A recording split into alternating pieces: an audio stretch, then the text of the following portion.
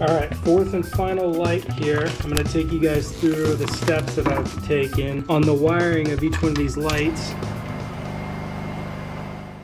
Listen, I can't hear too well. Do you suppose you could turn the music down just a little?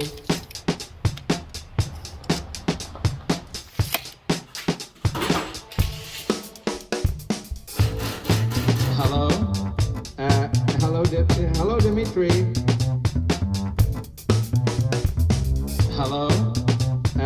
Hello, Dimitri. 1, 2, 3, 4. Now these are up here. Finally time to run some wire. Listen, I can't hear too well. Do you suppose you could turn the music down just a little?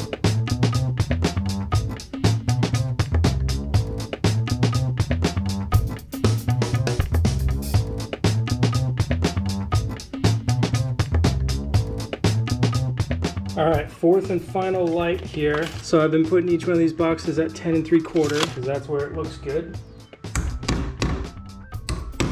There we go. And this wire is coming from the other one, and I'm gonna put it through this box after I puncture that hole. All right, that's the wire coming from that direction. Now, this is the wire that's going to the generator. But I need to connect it to everything here. So I got my power coming in, power going out, 2 wires into this box. And I'm gonna fasten these down so they stop wobbling all over the place on me.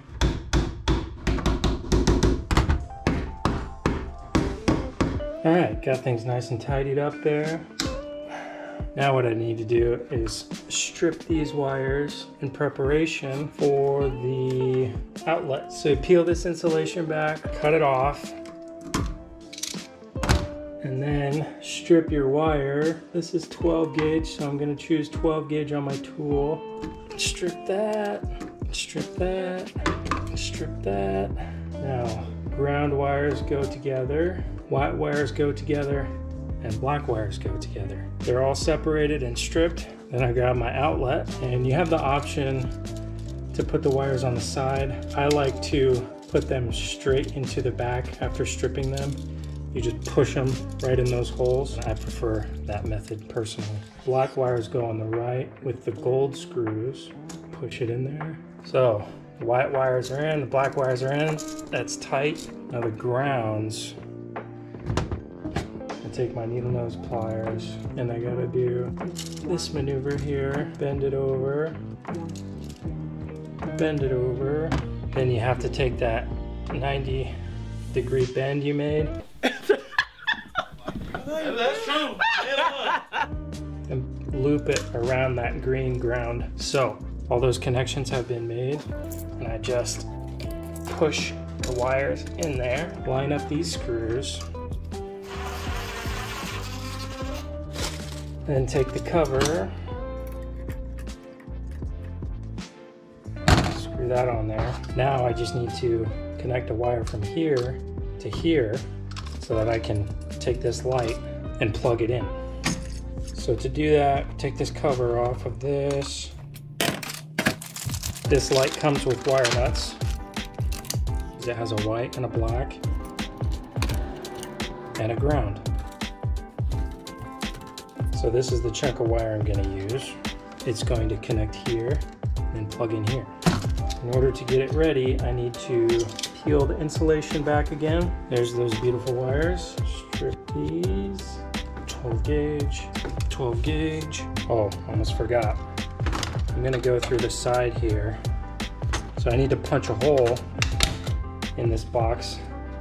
Those just break out of there. Now there's a hole that the wire goes through. And you're actually supposed to put a rubber or plastic grommet in here. I forgot to buy that. So I'm gonna have to go back to the store and install this later. So all you electrical inspectors out there, please don't judge me. Although I understand if you want to judge me. I am ashamed. Black goes to black. And my stepdad always taught me when you're using wire nuts, you wanna screw it together. And then once it starts to coil around, you're gonna wanna keep doing that until it wraps around several times, until you basically can't do it hand tight anymore. And that's when you know you've got a great connection here because it's raveled together like that. wrapped? I don't know. English, mother. Do you speak it? No!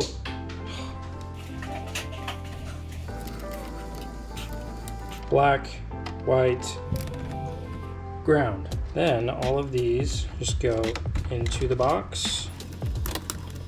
Cover goes back on. Now, the final step, wire the plug. I should have slipped this on first.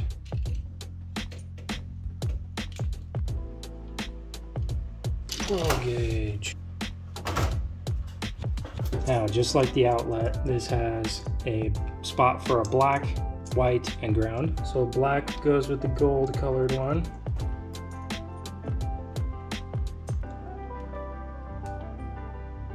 Tight enough where it's not going to pull out. Same thing with the white one. And the ground. Beautiful, all connections have been made. And this slides over top. You gotta line these holes up properly. And then there's 3 screws that put that together. 1, 2, 3. Now, there's 2 screws that cinch this wire tight against this so it can't pull apart. Those 2 screws. You want to tighten one side, then tighten the other, then tighten one side, tighten the other, so it squeezes it down evenly. All right, now I've got my light here, which is separately wired. It's not connected to anything until I do that. Now it's connected to all the other wires. And for my final act, I will run this wire down and plug it into the generator. Oh. All right, this is what we got going on up here. This is the first light in the system. So that gets plugged into this outlet, which connects to that outlet down there. That one goes to that one. That one leads to this one, and then goes out and down. All right, this is it. This is the moment of truth. I got this wired up. That wire runs from the ceiling down here. I just left all that in a big coil. Now I just need to fire up the generator, plug this in, see what happens.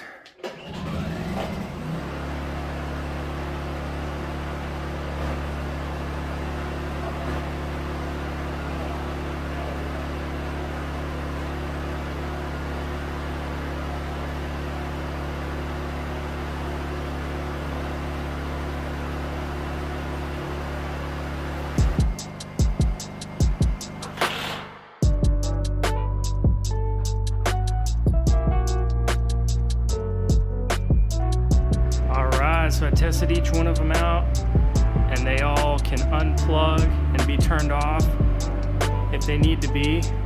If I ever want to change lights, all I'll have to do is take this out and then I can remove the light. If I were to just hardwire all of the lights in, it would make it much more difficult for me or anyone else in the future to make any changes. So that's what I'm thinking here.